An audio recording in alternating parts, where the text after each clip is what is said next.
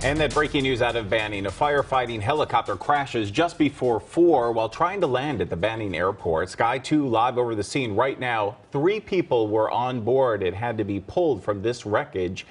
A private pilot and 2 CAL FIRE employees. They were all taken to the hospital.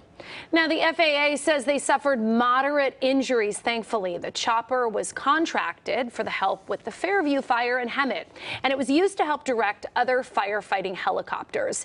Investigators are at the scene now trying to figure out what caused this crash. We have a crew on the way, and we'll bring you the latest as soon as we get it.